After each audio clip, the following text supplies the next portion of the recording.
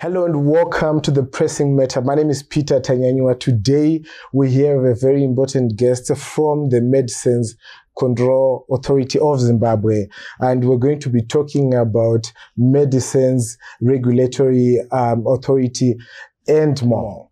Can you please introduce yourself and also just tell us how are you handling it in the medicines control field? All right, thank you. My name is Ashely Verenga. I am Chief Regulatory Officer in the Licensing and Enforcement Division. So at the Medicines Control Authority of Zimbabwe, our mandate is to ensure that the public have access to safe, effective, and good quality medicines. So that's our mandate. All right, great. So firstly, I just want to know, as far as combating illegal drugs and unregulated medicines are concerned, how far have you gone in obviously putting measures so that the consumers can be safe, the customers can be safe as far as unregulated medicines are concerned? All right, thank you. So the process starts with registration of medicines. All the medicines that should be used in Zimbabwe should go through an evaluation process to make sure that they are safe, they actually work, and that they are of good quality.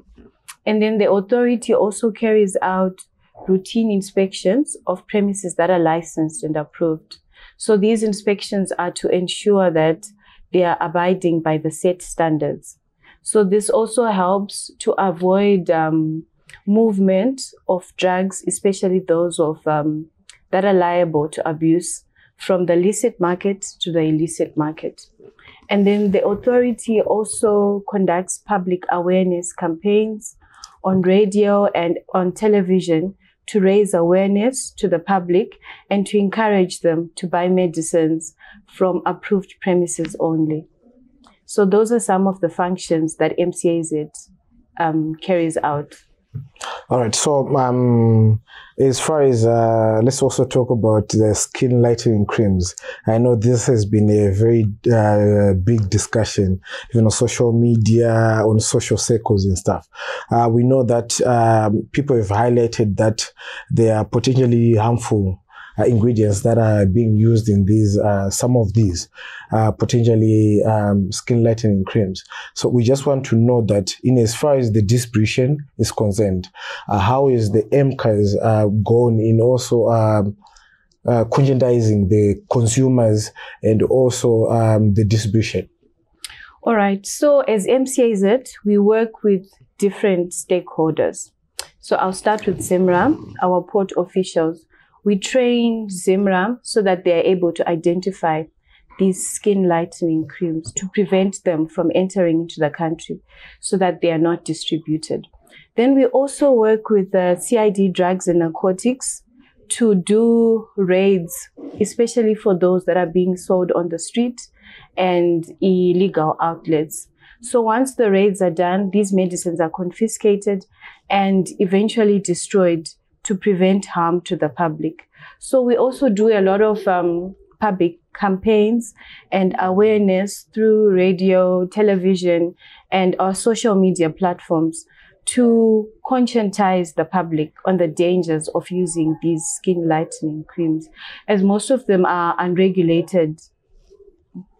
Okay, so I can understand when they get in the country, I can see that you're really getting out of the situation. But for you now to stop them to actually get into the country in the first place, how have you gone in as far as that is concerned? All right, so that's where we have ZIMRA coming into place, because they are present at all port officials. So they are our eyes and our ears, and the trainings that we have with them help them to be able to identify all consignments that are not approved so that they are stopped at the ports of entry. We also have a memorandum of understanding that we have signed with SAPRA. SAPRA is the South Africa Health Products Regulatory Authority. And this is also in a bid to stop these skin lightening creams and other unregulated products from coming into the country. All right. But now, for the ladies, I'm sure most of these products are used by ladies. Can you also just highlight just how harmful are these skin lightening creams before we proceed? Oh, you mean the harm that they can cause? Yeah, exactly. All right. So in some cases, they can actually damage your skin. You can have burns, or you can have skin lesions, or some of them have serious allergic reactions. So because we don't know what is actually contained in the creams, we cannot assure how safe they are. That's why they are discouraged from using them. All right. Now, can you also just highlight some of the steps that you have taken? Now, I want to know, maybe you had recent, is it maybe raids or campaigns that you were doing that actually yielded positive results? Then also highlight maybe challenges that you faced in executing your duties as a regulatory authority. Now, obviously, we'll be maybe appealing to the authorities that be, so that, you know, the process can be smooth for you guys, so that you can really carry out your mandate. Huh? Okay, so recently we've had, I can't say they are raids exactly, but they are proactive enforcement activities where we have been working with CID drugs and narcotics in different provinces in the country. So we've had these activities in Masvingo, Manicaland, and Bulawayo to date. And we have managed to refer several people for prosecution who were found selling unregistered medicines in illegal and unapproved markets. So the raids have been successful. And in terms of campaigns, public awareness, we have radio sessions with Star FM, with Capitalk, and today we're here with you. So it's also part of raising awareness to the public. And then looking at the challenges that we are facing, the main one is that of medicines being sold on the street illegally. And then another recent challenge, because of emerging trends that we've had, is the e-commerce sale of medicines on social media platforms, on WhatsApp, on TikTok. That's another emerging challenging, which we're trying to grapple with. So we find that we are also present on these social media platforms, and we are monitoring the activities. And whenever we see such activities take place, we reach out to the people, we conscientize them. And in extreme cases, we take enforcement action against them. All right.